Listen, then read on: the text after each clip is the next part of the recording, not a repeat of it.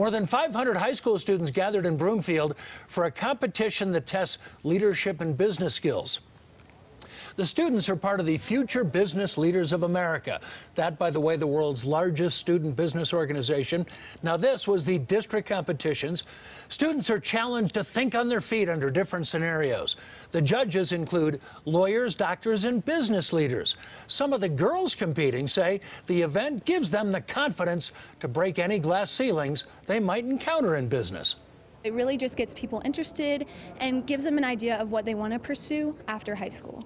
It's really important for high school girls to attend this because we have so many stigmas in modern day times that our men should be the boss and women aren't equipped to do that.